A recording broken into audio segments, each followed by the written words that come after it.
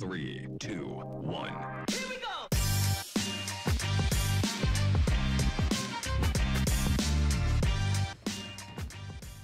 Welcome, this is Mark from the Studio Life. We're on the campus of MBS Media Campus, and we continue to be hanging out talking studio shit. This is what we like to do, right? We sit around, we talk studio shit. Yeah, that's what they're for. So today we're going to go back and we're going to talk about something that changed my life. I mean, you know, you're my mentor here, and when we first met, I was a lawyer. You were. I was a good for nothing load. I mean, I helped I helped some artists, did a few things here and there that I liked and was proud of, but overall, I was a hobbyist. And today on the Studio Life, we're here with one of the most amazing sports photographers of all time. I know it always sounds weird to say that, but you've got some unique company there, and I wanted to talk photography and sports and the business and how things are evolving. So, everybody, Peter Reed Miller. Hello. This is everybody. So, Peter, we met at a seminar, and you were teaching sports photography. Yes, I was. And you were teaching it to people. I don't remember how many people, maybe 10 of us. I think maybe, which one was that? Was Tennessee or Denver? Denver. Yeah. Denver. Oh, wow. So you've done like 3 then, haven't you? I've been with you for more than that. Yeah. My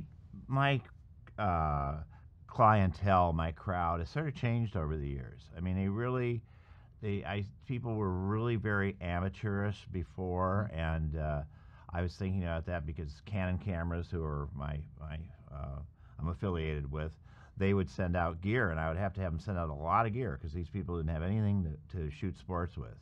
And now I've got a workshop coming up in Eugene. I've got 12 people in it, and of the 7 who've returned their surveys, all of them have 402.8s. Oh my God. I know. It's like, what am I going to ask for? But it's a weird time because everybody's going mirrorless, so I can get a bunch of mirrorless stuff that maybe they don't have. But it's a whole different level of commitment on the part of people, whether it's people with more money or they're choosing to spend more money on sports or they figured out that this is what they need.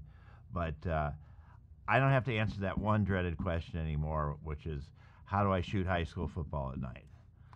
But let me ask you, because this is not necessarily a good thing that everyone has 402.8s. No. When we were hobbyists, it was a blessing to be able to go to your seminar and be able to work with gear that we would not normally have ever had. Right. But are these people working with that gear, or are they rich people who bought gear and they're not making a living, or are they out of work photographers? You know, I don't really know. I mean, I haven't done a workshop because of COVID for 3 years. Previous to that, the sense was probably about half of them are making some money at photography. You always get the occasional parent who just wants to shoot their kid. But I've had some pretty good photographers, or people who have gone on to be very good photographers working at colleges, schools. That's a big source, because colleges always need pictures. They need pictures for their website. They need pictures. Colleges are all in the business of selling themselves. And how do you sell? You sell with pictures. So a lot of people work for colleges. I've had some people work for agencies. And, more and more they realize that they're going to have to do something more to justify this $25,000 worth of equipment that they have than just go out and take pictures of little kids playing football. But are they trying to satisfy that to their spouse? And at some point, it's $25,000 worth of gear, and it doesn't end there because they're paying for seminars. And, computers. I really don't know. I mean, I think to a lot of them, it's just an urge they had. I mean, what I get now is I get a lot of people who made their money early, who made their money by 50 or by even younger than that. Not super gazillionaires, but people who just gotten comfortable and are willing to, don't want to do the job they were doing, and so they've always wanted to be a photographer, or at least try photography. So that's kind of where they've got the money to get the gear, and then they take classes like mine, and there's several around. There's a lot. Scott Kelby puts them on, and the Summit. So they start taking classes to try and kind of bring themselves up to speed. Now, once they're out of this, maybe they have some more skills than they had going Yes. in. Hopefully they do. Yes. But are they then charging for their work, or are they adding to a pool that is causing ultimately problems in the? I mean, this is the age-old question, which is, Yeah, yeah. you know, and if we were to sit down and talk to the McNallys of the world, they'd say, what's wrong with giving your stuff away for free if you're getting some exposure? Yeah. But it does have an impact on the business. Right. Do you feel that these people are having ultimately a positive impact on the business? It's not. I'm not trying to load the question up, Right, and no. it's not a gotcha. I think it's kind of half and half. I think some of these people are genuinely working at good jobs and contributing, and then there are the people who just go out and shoot for free, and that's as the equipment has become more attainable because their incomes are up, and the teams, on the other hand, don't want to pay, so they know there are people out there. There's also such a demand for social media material, so much more material than they used to need, that most teams, like an NFL team, will really have like 8 or 10 people shooting for them.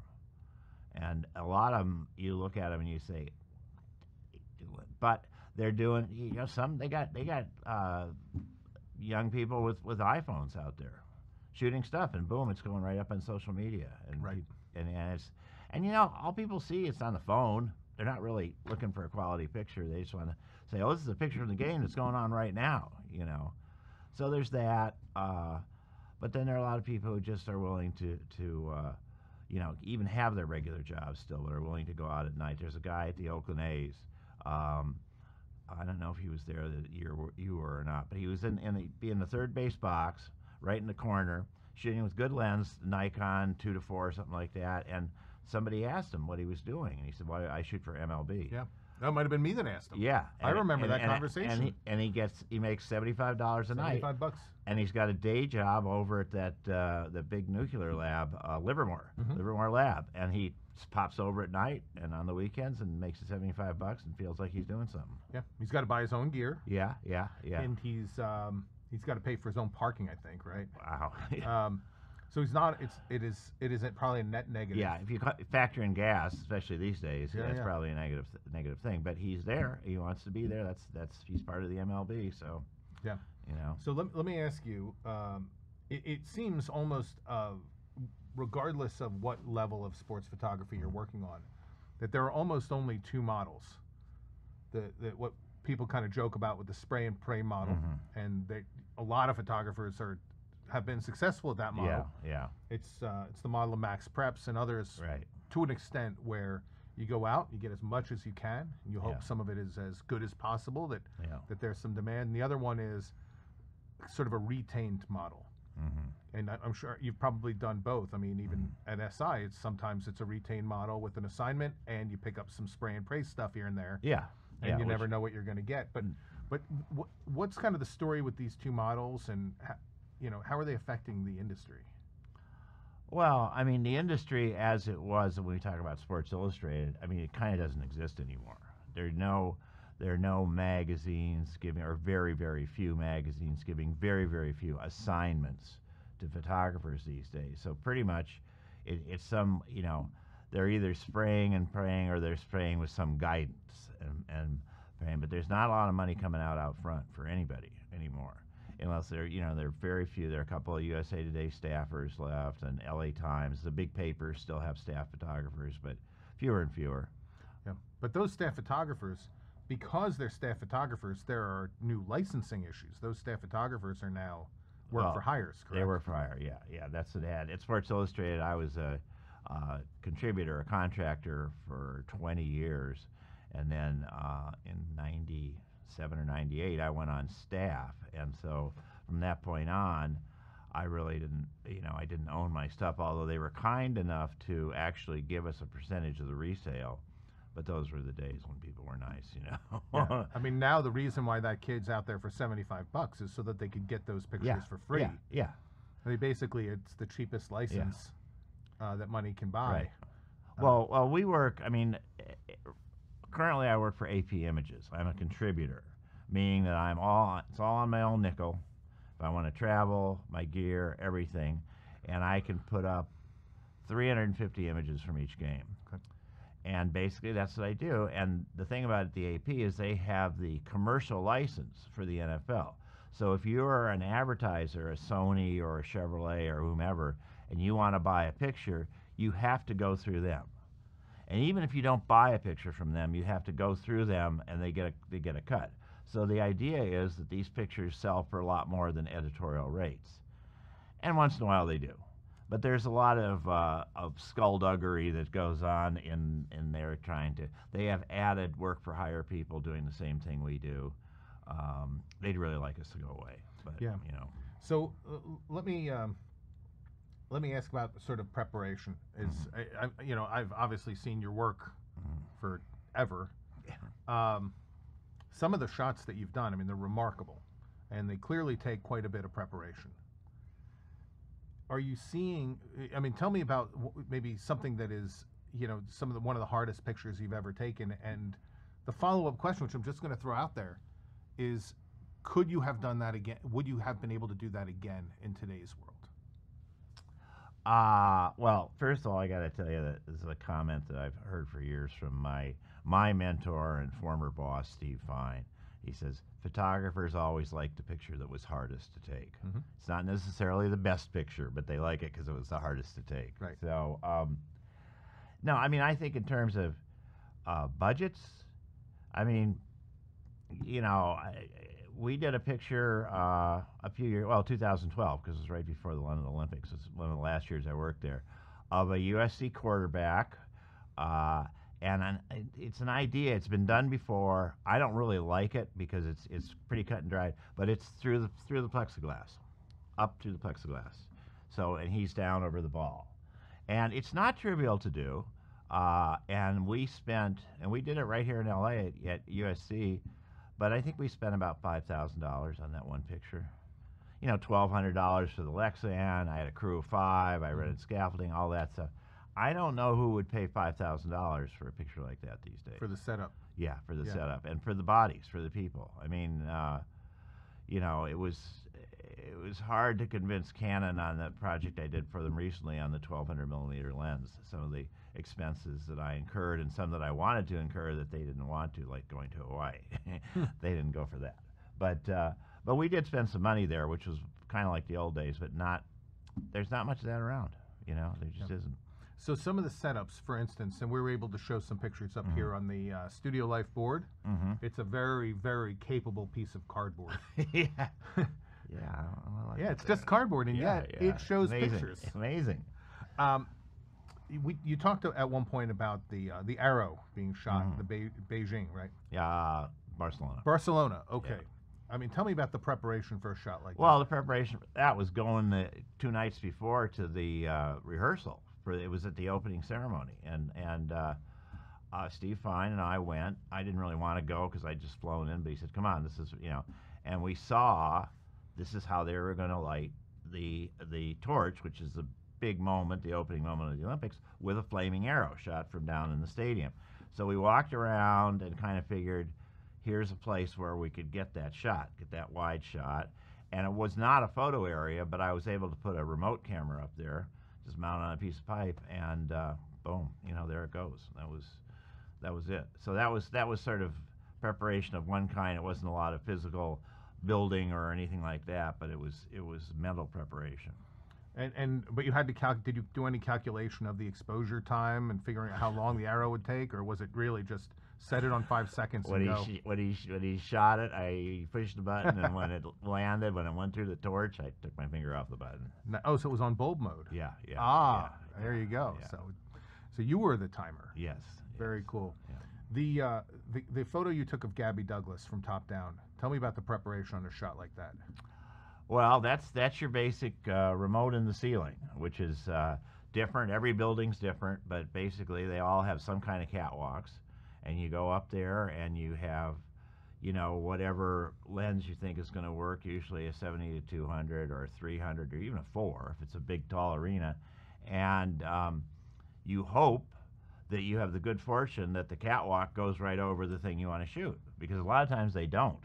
So you're shooting at an off angle. But here, that was in San Jose, the Olympic trials for Beijing, and the catwalk was dead over it, and it was just right down there. Now, the other thing with gymnastics and figure skating and any of those sort of performance sports is you gotta know the routine. You gotta watch the routine because everything happens so fast that if you're thinking, oh, that looks great, well, that doesn't look great anymore because it's gone.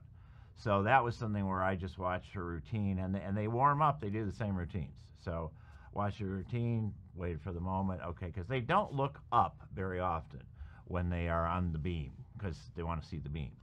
And so that was just, again, sort of technical in terms of getting that camera up there, make sure firing it with radio control, making it safe, putting a lot of safety cables around there, and then having the timing, just knowing what was going to happen.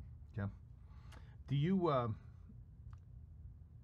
you still, if you're going to shoot an NFL game, I mean, they're you know, I don't want to diminish that. That's a lot of steps. Yeah. There's access. There's all this other stuff that goes into that Yeah. particular picture. Are you able these days to put in as much preparation in order to try to get good shots, or are you more of a victim of standing back and saying, "Well, show me what happens"? And Well, I mean, physically, your opportunities are diminished because now, I mean, it's a 100-yard field with 5-yard end zones, so it's a 110-yard field, and 50 yards of each sideline is now bench area. So not only does that leave you not that much of an area to shoot at either end, it also means that for you to go around that bench takes you longer. You know, and I'm not quite, I don't have the burst that I had 20 years ago when I go around the bench at USC and the horse had come, everybody, horse, and, oh my God, yes. Now, and especially like SoFi, which I don't know why they made it the way they did, but it's very narrow behind that bench. So once they start rolling that crane through, which they have on both sides, you're either ahead of them or you just stand back and let them go. So physically, there's a lot more. But I mean, there's so much information out about players and teams now that in a sense you can read about your game, you can watch ESPN, you can watch full games on the NFL channel, and so you can amass a lot of information. What you can do with it is limited by where you can shoot from. Got it. Where we've talked a little bit about the fact that hobbyists now have invested $20,000 plus in their cameras. You've got companies out there that are in the business essentially of giving photos away for like $7 or $8 a photo. Yeah. And I know that we here at this studio will still take on a handful of team and individual jobs a year. Mm-hmm. The T&I work, and where we can bring in some really good money. Yeah, yeah. But what do you think happens in the future? Do you think more of it comes in-house to get rid of the licensing fees? Do you think that there's a resurgence of creativity? I mean, well, I think of the Heinz, and part of this goes to the Heinz Klugmeier shot. Klugmeier? Yeah, Klugmeier. Where the Phelps shot from under the bottom of the pool. Yeah. Now they just realize that's a good shot, so they cut windows, right? Yeah. I mean, it's that's actually lying. The camera's lying on the bottom of the pool, and what Heinz has been shooting swimming forever, and he knows every swimmer and every race, and so the trick is you got to move that camera for different races, and so he had his guy in later years, go in the pool and position it exactly for the different races. So that was the key to that picture, was really the positioning of the camera. That and just split-second timing. But they were watching they had a live feed up to a monitor, so they could actually watch through the camera. So the investment in that photo alone is no joke. No, it's an expensive camera, expensive housing, a lot of wiring, all of which has to be waterproof. And every year at every big swim meet, somebody's housing leaks. And it's always like, oh, too bad. And then it's really it's a two-man job. Yeah. Do you think the innovativeness like that can continue? I think so. One of the things I think is that, television's kind of taken the lead now. Yeah. I started watching F1 racing, Formula One racing lately, and I used to watch it years ago, and here comes the cars, there goes the cars, whatever. Now there's There's a camera in the car. There's a camera on the driver's helmet. There's this incredible way to see the race that makes it really fascinating, you know.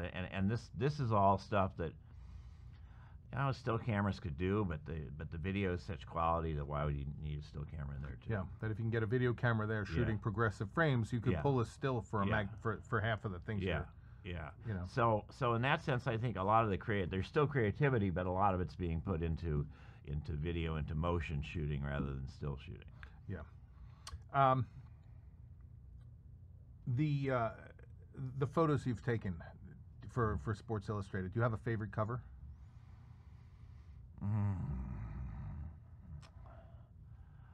I guess my these are more situational than Carl Lewis at the '84 Olympics, because that was a total surprise. It was my first Olympics. I had no idea that I was going to have that picture. I mean, I knew I took that picture with a plan, but my plan was wrong. My plan was, it was the Saturday, the games ended on Sunday night.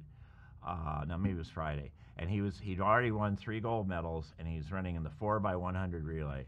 He has not practiced at all with the other runners.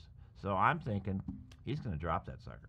He's going to drop that baton. And so I went to, I mean, there are people all over. I was not even assigned a track. I was next door at boxing. But I came over for that race, and I just took a spot where he would come out of the 4th turn and shot 1 roll of film. Boom, there he came. There, he didn't drop it, won the gold medal, sent that into the lab as we did in those days, and then got the call. And then Monday morning, oh yeah, you got the cover. And I was going, oh, what?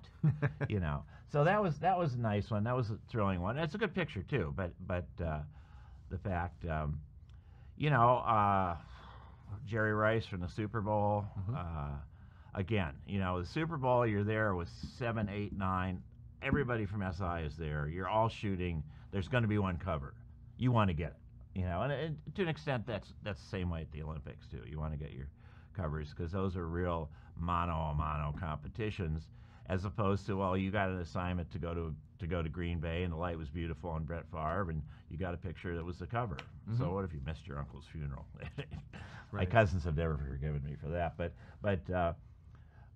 you know, they're all different in that way. I mean, some of them you just go, oh my God, why is my name on there? You know, they did some odd selections, but yeah, you know. So have you ever missed one? It was right in front of you that you didn't get? Oh. Yeah.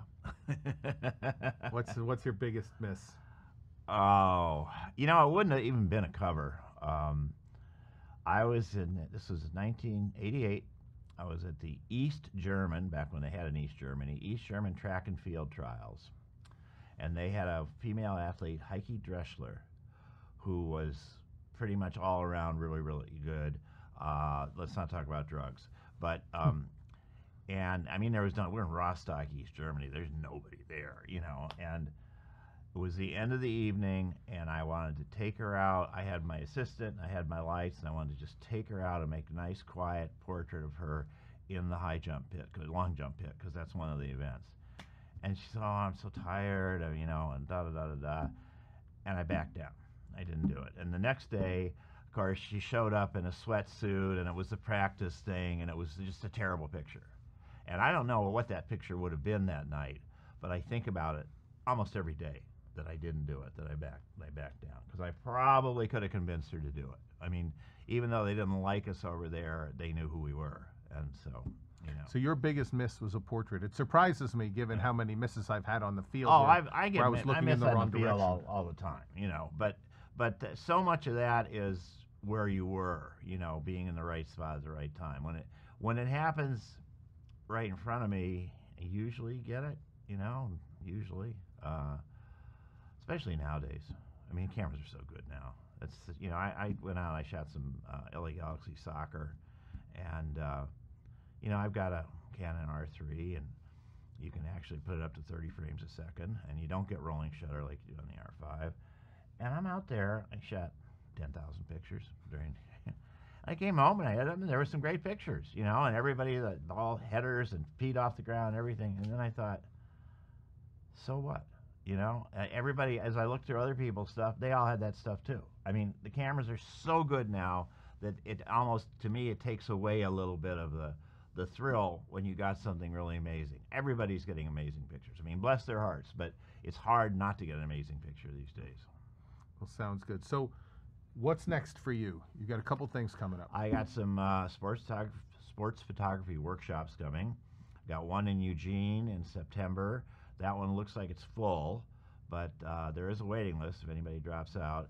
And then we're just about to announce one in Las Vegas with UNLV in early November, November 6th through 11th. So I'll have a UNLV Fresno State game, which is pretty good game, Fresno State, and we'll have some basketball, and we'll have some other some trapeze stuff from Vegas and everything. So that should be fun. And then I'm just rolling into the next year, probably going to Tempe in the spring. So, Nice. yeah. Well, sounds good. Hey, Peter, it's always a pleasure, man. Thank you Thank you. very much for coming by. Thanks, Mark. Thanks for having me. It's been great talking to you. All right, Studio Life with Peter Reed Miller. Check him out, peterreedmiller.com. Lots of info on his workshops. And, of course, come chill with us. We're still here talking shit about Yeah, studio crap. talking shit. Yeah. There you go. Thanks, All Peter. right. Hey, thank you, That Mark. wasn't so bad. Yeah. Always fun to No talk to. smoothie? Yeah, really. It's that- taking her that like an smoothie hour. It's gonna be. So melted. Yeah. All right. Well, thank you very much. Sure. That's good stuff. I did it. I made it through all of the interviews. Yeah.